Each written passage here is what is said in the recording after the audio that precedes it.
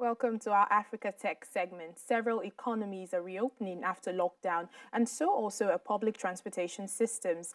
The COVID-19 pandemic has not only changed the way we work and relate with each other, it has also affected how we move around on a daily basis. But as we try to adjust to the new normal, electric bikes have been suggested as the best mode of transportation.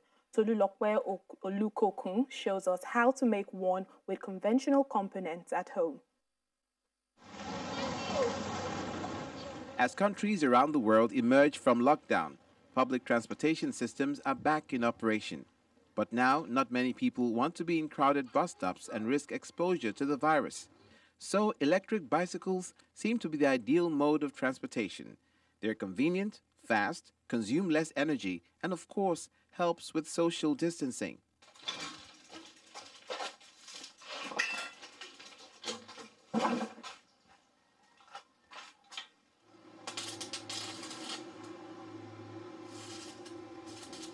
This is why Tolulokwe Olukokun is making his own electric bicycle as a sustainable means of transport. Recently, because of the COVID-19, UK is looking at expanding their bicycle track as a viable means of transportation and as a sustainable means of transportation in order to curb COVID-19.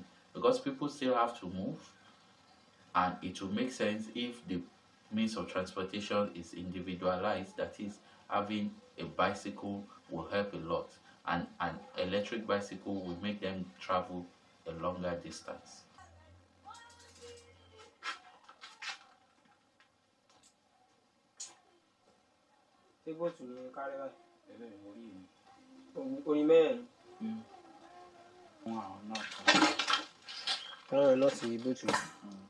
An electric bicycle is integrated with an electric motor powered by a rechargeable battery, helping you ride faster and further with less effort.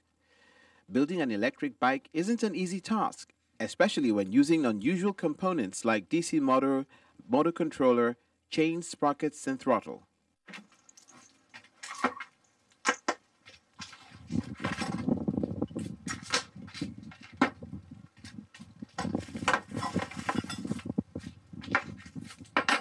According to Tolulokwe, the technology is simple.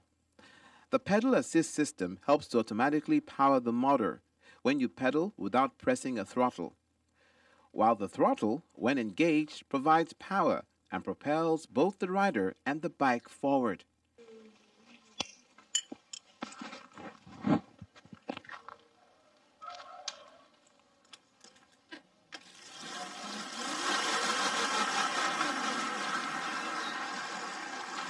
It has always been a challenge to handle things in this part due to lack of accessibility to different components that we may require for different projects or products. And during this period of COVID-19 pandemic, it has been much more impacted as there is lockdown in different parts of the world we need to source our products from.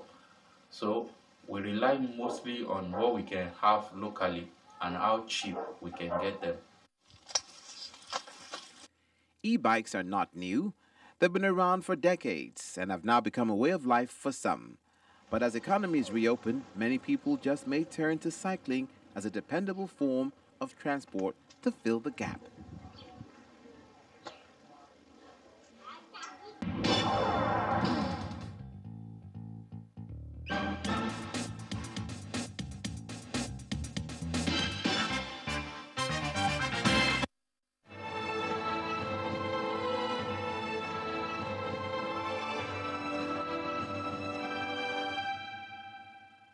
And that's where we end the program today and the week. Thank you for watching. I'm Layo Adegoke.